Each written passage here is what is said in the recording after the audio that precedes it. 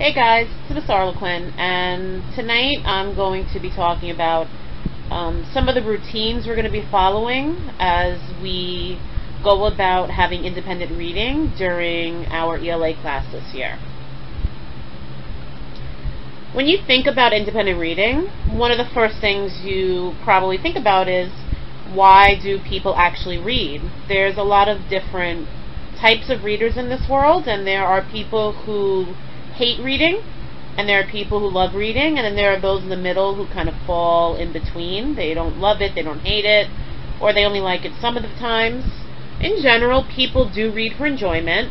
Sometimes, depending on what you're reading, you might be reading to learn about a topic.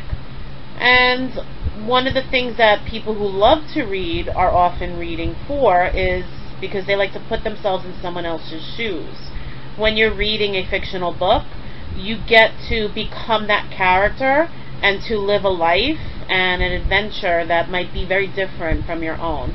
I know personally that's how I feel when I'm reading some of my favorite books like Harry Potter or The Hunger Games.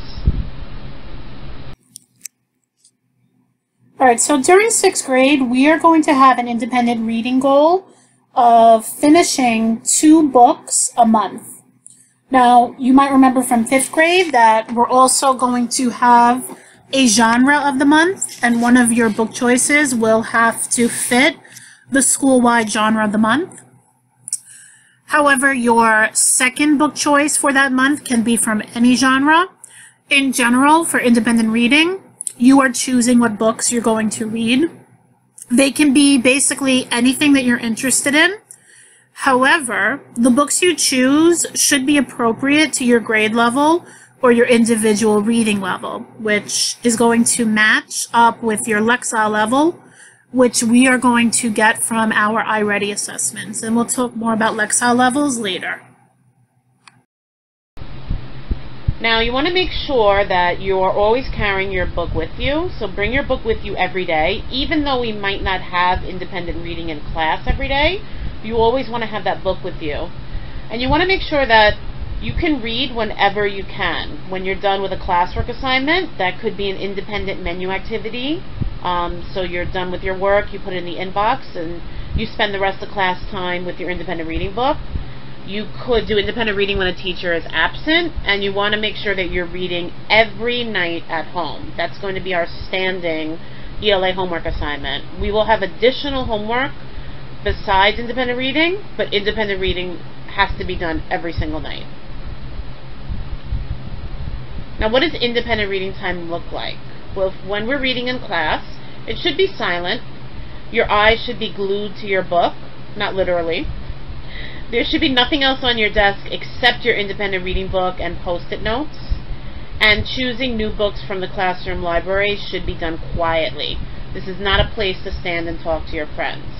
The only other thing that you would possibly be doing during independent reading time would be if you had finished a book and you were working on a book report. So it's really 3 things during independent reading time: reading, choosing new books, working on book reports.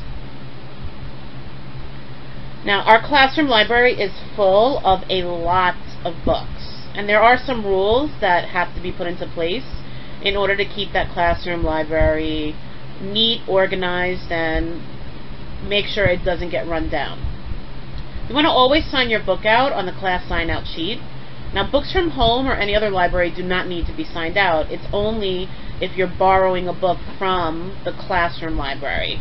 And you want to make sure that you always return your book to me before you choose a new one. You also want to make sure that you only take out 1 book at a time. I know that there's a lot of books that are probably going to interest you. You might have a difficult time choosing, especially if you're an avid reader. However, we do have to limit it to 1 because there are a lot of students in my class, and we want to make sure that there are as many book choices available for you as possible. So we don't really want to get in the habit of hoarding books at home. If you have 3 books taken out and you're only reading 1 of them at the time, then those 2 other books are just sitting there in your house, not doing anybody any good. We want to keep the library neat and organized. So when you return a book, you want to make sure that you place it back in the correct place. So the book should be labeled with the genre, and you want to make sure that you find the correct shelf or bin. Now, if the book isn't labeled, then give it to Ms.A, me. Or, if you can't find the correct bin or shelf, you also want to make sure you give it to me. Don't just put the book back anywhere, because we don't want to find the Captain Underpants books over with the vampire fiction, because anyone who's looking for a vampire book is probably not looking for Captain Underpants. Remember, independent reading time should be fun. If a book you're reading is torturing you, choose something else. There are way too many for you to have to suffer with one that you hate. Now, let's talk a little bit about choosing a just right book. I want you to think about how you decide what movie to see. There are a lot of different ways to choose a movie. Some people just pick something based on the movie trailer. They see a really interesting movie trailer, it catches their interest, and they decide to see the movie. Some people use recommendations from their friends. Some people read movie reviews. Some people only go to movies that are based on things they already know, like comic books or TV shows that are turned into movies. Choosing a book is really very similar to choosing a movie that you want to see. One of the first things you want to do is look at the cover and the title. I know a lot of people say, oh, don't judge a book by its cover, but I mean, in a way, you're going to look at the cover first and form some kind of an opinion. Now, obviously, you don't want to assume that a book is boring just because the cover doesn't look that great. However, if you see that the cover has a cowboy and a horse on the front and you absolutely hate Western books, it might not, that would be the first clue that that might not be the best choice for you. When you look at the cover, notice things that stand out to you. Does it look interesting? What kind of predictions about the book can you make? Next, I would flip through the book and look at the font size, how long it is, and text features. Things like, is it a comic book? Is it an illustrated novel? Is the font really small? How long are the chapters? Am I comfortable with these features of the book? Is the size of the font and the length similar to other books that I read? The smaller the font, usually the more difficult the book. Check for any unique text features. So if you open it up and you see that it's written in comic book form, you're going to have to read that book differently than you would a regular novel. Now, are the features going to help my understanding of the book? Are there pictures? Is it just text? Is this a just right book for me, just based on the way that it's structured? Read the blurb. Blurb is often on the back of the book if it's a paperback. If it's a hardcover, then it's on the inside front cover. What information am I getting from the blurb that I didn't get from the front cover? You're usually going to get a synopsis of the plot. And is there anything that interests me about the blurb? Usually those are going to be the quick and easy ways to first see if this is even a book you want to attempt to read. Finally, you want to check the book's reading level or use the 5-finger test. So you want to look at the level of the book. Our classroom library books should have levels on them. Many of them have the Lexile level of the book already listed on it. You'll be getting your Lexile levels in class tomorrow. Most of the books also have a color-coded sticker. And some of them, but not all, have a guided reading level. I know that's something that you guys used in elementary school. Now that we're in middle school, we're going to be switching to the Lexile leveling system. Now, if the book isn't leveled, or you're unsure if the level really is right for you, pick a random page and see if there are 5 words that you don't know on it. That's called the 5-finger test. What you do as you're reading that page is you hold up fingers whenever you get to a vocabulary word that you don't know. So when you are reading and you find one word you don't know, you hold up 1 finger. 2 fingers for the second word you don't know, and so on. If you have no fingers, that might be a sign the book is too easy. 1 finger is easy, 2 fingers might be the perfect choice.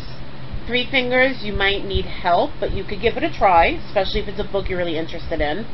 4 fingers means the book is tough to read, and you're going to want to ask an adult to read it with you. And 5 fingers means that it's probably too difficult to read. Again, you can ask an adult to read it with you or try a different book. Now, if you're holding up 5 or 4 fingers, does that mean that you can't read the book? No, you can always read any book you want.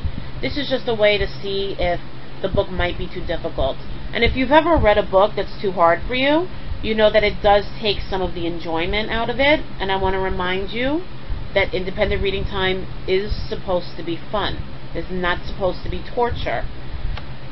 You want to build up to those more difficult books and not overstrain yourself. It would be like if you just learned how to ride a bike and you decided that you were going to do a flip, 2 flips in the air.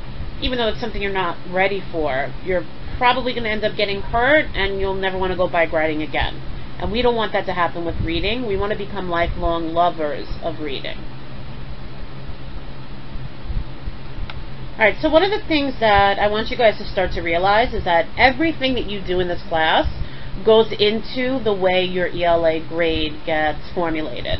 And independent reading is no exception. Independent reading is not a free time, it's not a waste of time, it's not a time to do nothing. During independent reading time, I will be meeting with students and observing your reading, and you will get a grade for the marking period based on how well you are conducting independent reading. And so here we have the rubric that I'll be using to grade you. This rubric is going to be shared with you on Edmodo, so you can refer to it at any time.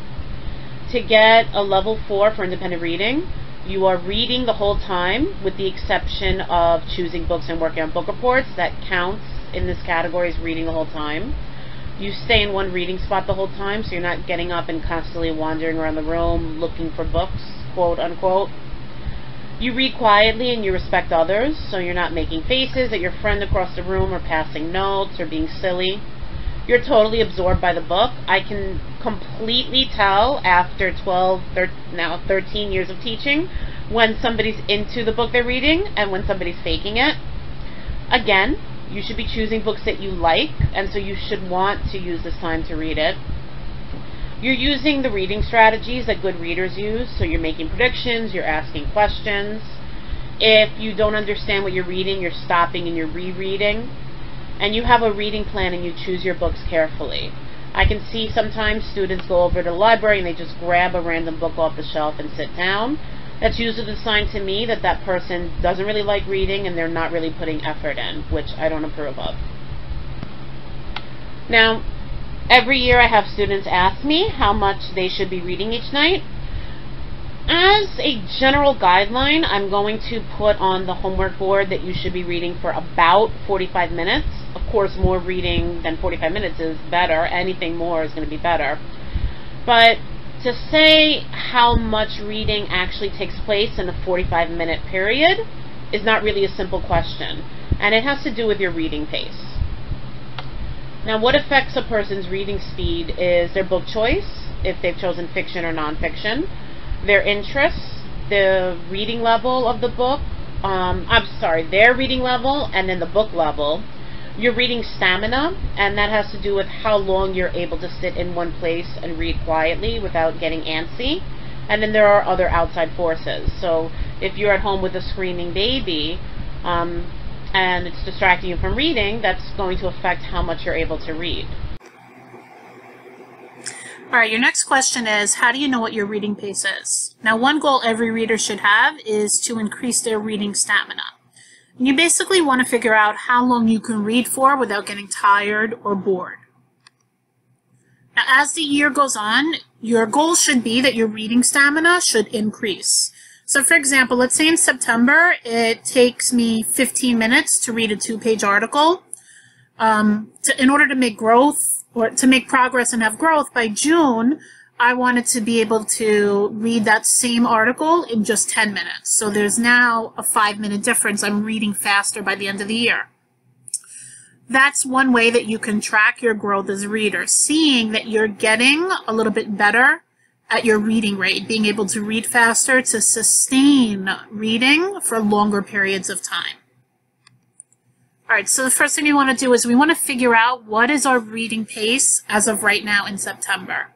So I want you to take any independent reading book, doesn't matter what it is, it could be what you chose in class or something you have in your house, and I want you to time yourself for 15 minutes. So you're going to start at a certain page number. It could be the first page of the book. If it's a book that you're in the middle of, it could be the middle. You're going to write down what your starting page number is. You're going to read for 15 minutes, and then at the end of the 15 minutes, you're going to write down what your ending page number is. So now you know your reading pace for just 15 minutes of time. Now, since each night for independent reading, we're going to be reading for half an hour, you're going to take your total number of pages from 15 minutes, and you're going to figure out what that would be if you read for half an hour. So obviously, 15 minutes into half an hour is doubled. So you're just going to very simply take the total number of pages from 15 minutes multiplied by 2, and that is approximately how much you should be reading each night during independent reading time. And as the school year goes on, you're going to want to check to make sure that that pace is getting a little bit quicker. Once you have your reading pace figured out, you're going to click on the assignment link on Edmodo. It's going to take you to this Google form right here, and this is where you're going to submit your reading rate to me. So you're going to enter your name, you're going to click on your class, you're going to give me the title of the book, your starting page, your ending page, the total pages you read, and then how much you figured out you'd be able to read in half an hour, and you're going to press submit. If you do not press submit, then I won't get your response, and I won't be able to keep track of your reading rate or your growth.